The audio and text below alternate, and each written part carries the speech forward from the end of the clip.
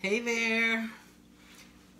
I love to snack, and now that I'm embracing a low carb keto way of eating, I'm finding the right things that are in line with that diet or that way of eating. So today I am going to make kale chips. Potato chips used to be my all-time favorite snack. Oh my gosh, I love potato chips. Never was a big sweet eater, but some salt, yeah.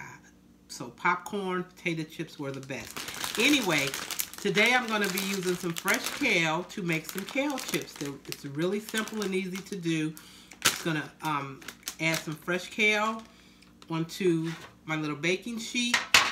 I'm going to add a couple of tablespoons of olive oil that I have, and then I'm actually just going to use some pink Himalayan sea salt as well as some garlic powder, well, garlic salt, some garlic salt. And I'll bake that in an oven that has been preheated to 300 degrees for about 10 minutes first. Then I'll check the leaves. If they've crisped up, I'll turn them over. I'll put it back in the oven another 10 to 15 minutes, but you have to watch them to make sure they don't burn at that point in time. So nice, easy, simple, easy to do. Let's make kale chips. Okay, so again, I'm just loading some kale onto my pan.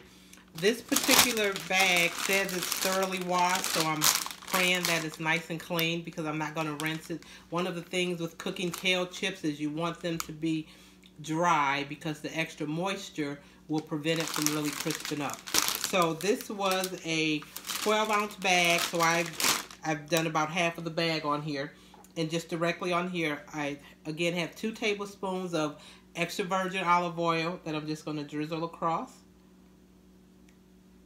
Yep, just the 2 tablespoons. Again, may not look like a lot, but it's more than enough because, again, we don't want too much moisture in here. Literally just want to, mix it just a tiny bit in here to spread the olive oil out amongst all of my kale. This bag was a chopped kale, organic, non-GMO, all the good stuff. Again, I'm going to have sprinkle just a bit of the garlic salt over it.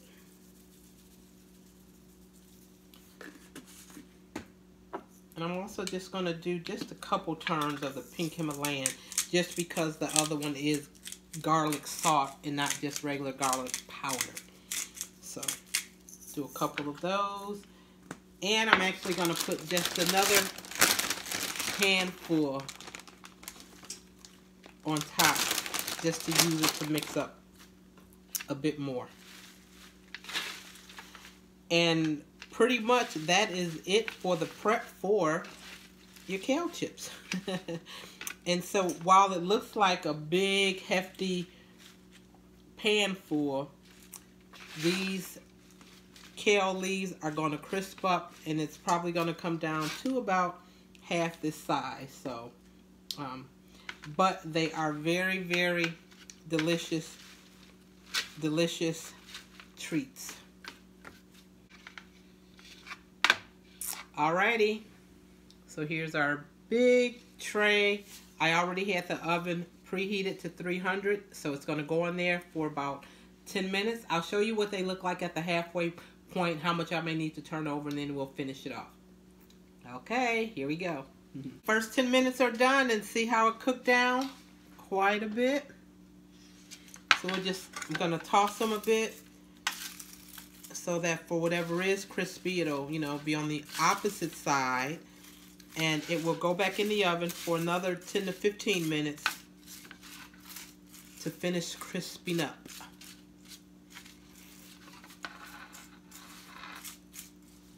Alright, I'll show you the finished product when we're all done. Alrighty, fresh out of the oven. And see how they really, really cook down? They really do cook down. You hear that? They have crisped up. I'm going to let them sit for just a few minutes to continue crisping and getting cool. And then I will simply add them to a bag and have kale chips to enjoy as a snack. Again, nice, easy, simple, keto-friendly snack. It's still warm, but let me pull a small one. A great, great snack. I have another dessert that I made. Check out the video. It is keto ice cream made in a mason jar. So if you're looking for additional keto-friendly sweets, check out that one also. And again, kale chips, nice, easy, simple. Check it out. Leave me a comment. Let me know what you think. All right. Have a great day, folks.